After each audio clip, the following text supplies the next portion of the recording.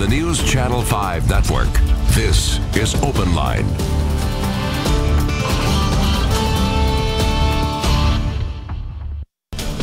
Hi, everyone. It is a Thursday night. We're live here on News Channel 5. Plus, I'm Rory Johnston in the chair for Open Line tonight.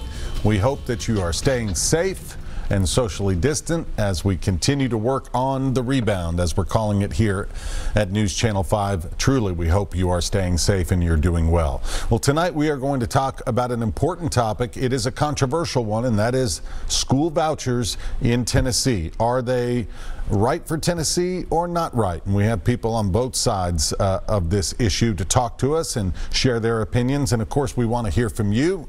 That's why we call it Open Line. We have open phones right now at 737+. So please join us in this discussion.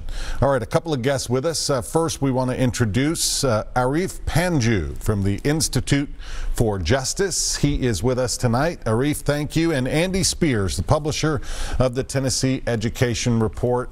Gentlemen, thank you both for being here. And this is an important topic this week because, as you both know, there was a ruling in Davidson County this week regarding Governor Lee's school vouchers program. Ann Martin, a Nashville chancellor, a judge here, ruled that the Education Savings Account program, as it's called, is unconstitutional. Certainly a blow to one of the governor's top legislative items. But the governor immediately and supporters said that they will definitely fight back. They disagree with the decision. So, Andy, let's start with you.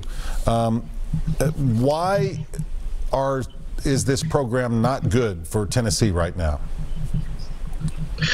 Yeah, well, so I think it's really important to understand the judge made a very important and astute ruling, which is the voucher law as written impacted only Shelby and Davidson counties. And so the other 93 counties were not impacted by this law. And so that she found that it violated the Home Rule Amendment of the Tennessee Constitution. So because education is a shared responsibility. So that's first of all, just on her ruling. But second of all, if you look at the body of research in Louisiana and Ohio and Indiana and state after state where there have been studies, it turns out the vouchers actually don't help kids get better. And in fact, in math especially, students lose ground when they accept a voucher. So we're sending tax dollars to private schools that don't do any better, and in fact sometimes do worse than the public schools. And when you're talking about, it's really important to remember this, when you're talking about Shelby and Davidson County, you're talking about schools that have charter schools. That in Davidson and Shelby County, they have School Choice Day, they have the Achievement School District, they have the I-Zone in Shelby. So there are lots of public school choice options that are funded by public dollars.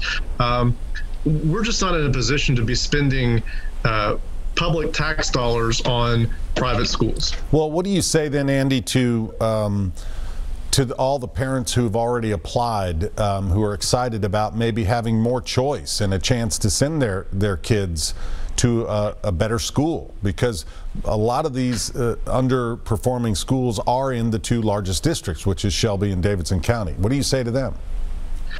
Yeah, that's fascinating, because so far less than 1,000 people out of 160,000 students in two districts have even indicated an interest, and there are about 300 or so applications that have been approved. So there's been lots of marketing by groups like Americans for Prosperity and other groups that are not here in Tennessee that are spending lots of money to get people to send their kids to private schools. And the bottom line is parents seem to be happy with the choices they have, because there's not a mad rush to apply for this voucher program. There's been lots and lots. Governor Lee and these outside Koch-funded groups are attempting to generate interest, and the interest is not there. So there are not a lot of parents that are super excited about this. There are, I would say to those parents, there are plenty of public school choices and charter school choices in both Nashville and in Memphis. And, you know, the cap this year was 5,000. We're at less than 20% of even people being interested in this. So the parents in the districts, and this is why the Home Rule Amendment is so important in this decision, seem to think that they have plenty of choice as it is now. Right, and you are prepared. You know that there will be an appeal, right? Absolutely, there'll be an appeal. I think it's impractical, I think, to proceed with the program this year. You know, what's interesting about this whole thing is the voucher scheme was slated to start a year from now, so in the 2021 school year, and the governor and some of his supporters and some of these privatization advocates got in a hurry, and I think that's one of the things that caused them a problem. So, you know, I don't like vouchers. I won't like them next year either. Yeah. But getting in a hurry for vouchers, I think, caused them a huge problem from a legal standpoint. They might have avoided that because they knew this was going to be challenged in court. That could have all been sorted out over between now and 2021. And people like me might have been on the other side saying, you know, we're going to have vouchers and I don't like it, but this is the way it is. And instead, we're at a stopping point. Right. Okay, let's go to Arif now. Arif, why do you think this program is necessary and will help students? Great. Well, thank you. You know, the one thing that I just want to mention just off the gate is just with the case.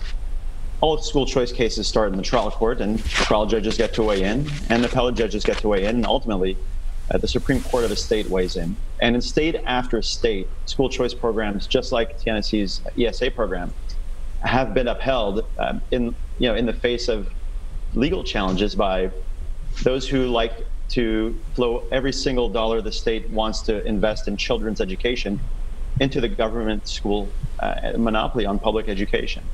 And so I offer an alternative view, which is viewing education through the eyes of the individual, through the child's eyes, which is consistent with the way the Tennessee Constitution is framed.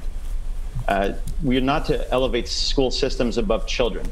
And so the one-size-fits-all public education monopoly in Tennessee does not work, and it did not work. And the General Assembly, recognizing that and exercising the power of the very people that this program benefits, agreed. And they passed an education savings account program. And thousands of children in Tennessee are denied a quality education daily, and we ought not to dismiss good solutions. Across the entire country, educational choice programs abound. In states, including Tennessee and Washington, D.C., parents can opt out of the public school that they're assigned to by the government based on their zip code, usually, and send their child to a private school that meets their needs. In other words, instead of forcing parents to send their children into school systems based on zip codes, parents are given a choice. And these programs allow parents to give their child the opportunity to pick the option that fits their passions, their interests, their goals, their learning style. But in fairness, Arif, let me just ask you real quick. Parents, you say, are given a choice, but the choice is not to go to a different public school. We're saying now we're taking public school money, and this is what the opponents say, away from public schools and giving them to these parents to spend on private schools. You agree that that's one of the key issues here, Arif?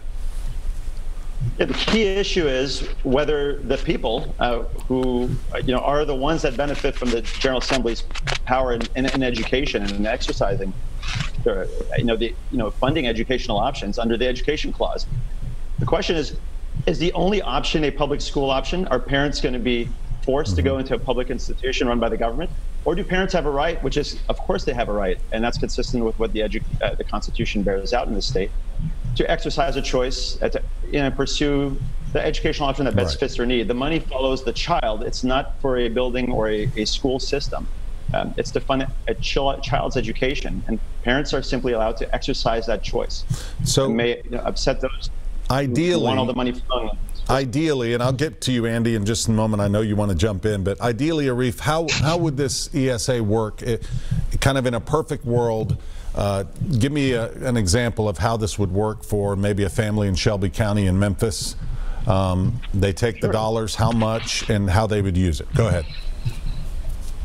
For example, in Memphis, Tennessee, there's a woman named Natuba. She's an African hair braider. She is low income and has 2 children, and they're assigned to A. Maceo Walker Middle School.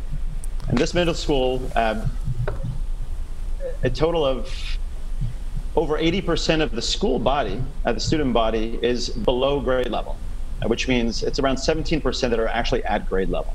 So her sons are at a failing school and are getting repeatedly bullied. They're of African descent, and they're getting bullied. She wants to use ESAs to send both of her children to a private school. She has zero option other than that school. She has to work each day as an African hairbraider, is of limited financial means. And the ESA pilot program in Tennessee is precisely tailored to address these types of situations. And these schools are not just, in Memphis, they're also in Nashville. And Natuba's son's experience is not unique.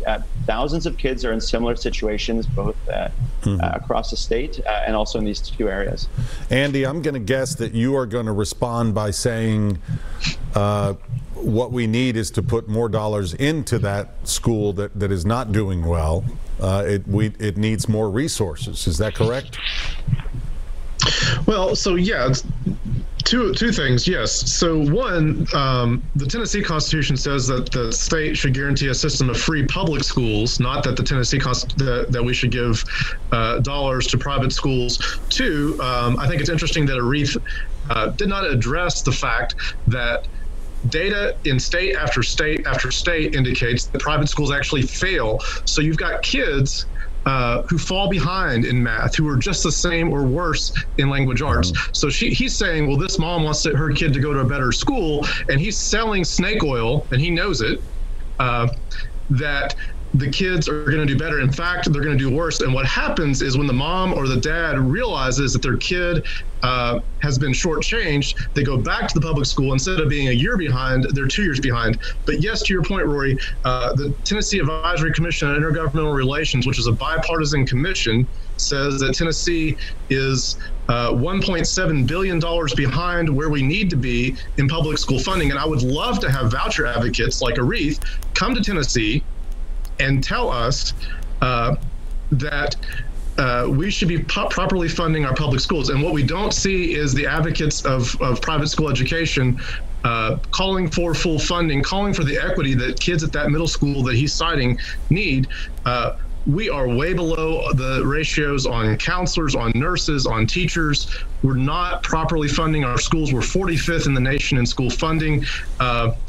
On the day that Tennessee makes a 100% commitment to funding schools and finds that $1.7 billion, Arif and I can have a fair debate about maybe we need more choices. The other thing I would point out is groups like Arif and other outside groups have been spending thousands of dollars to market these private school snake oil schemes to families, and the families are not buying it. Less than 1,000 people have even applied.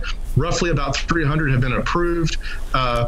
There's not a mad dash out of Metro or Shelby County schools because there are charter schools, there are achievement district schools, there are school choice days in those districts.